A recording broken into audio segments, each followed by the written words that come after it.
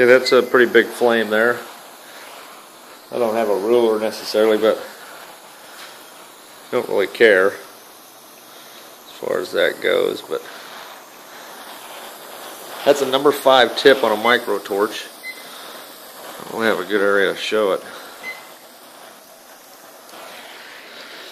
And that's at about,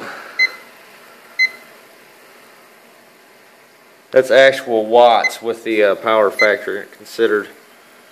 There's a pretty high amperage there. It fluctuates badly because I've got some flow issues going at the moment.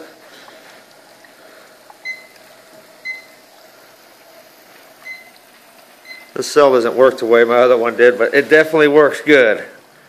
Don't get me wrong.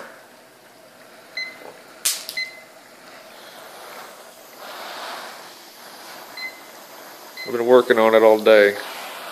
So I'm not getting a blue flame there. I'm going to post this particular flame. This is with the desiccant dryer. Matter of fact, I think I'll just go ahead and switch it over real quick.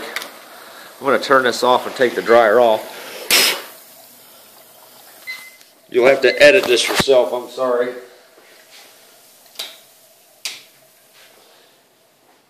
I'm going to go with just the HHO now, without the desiccant charge.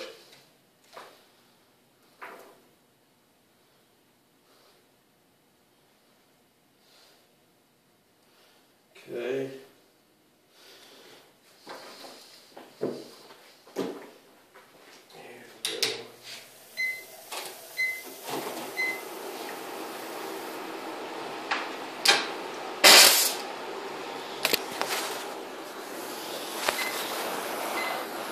Okay, and that is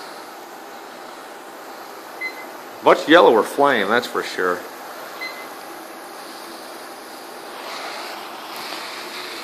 I got a fan going at the moment to cool my torch off.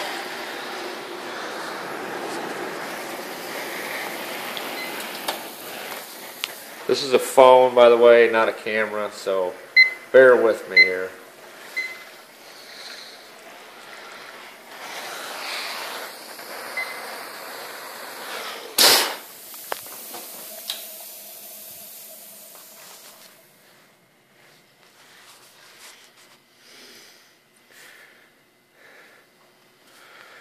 This is the desiccant charge that I'm using.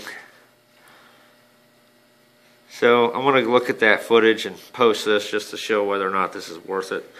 I have a video of a sodium hydroxide dryer that I use, and it gives you a completely blue flame, which is way hotter than just the yellow. So I'm going to check into that.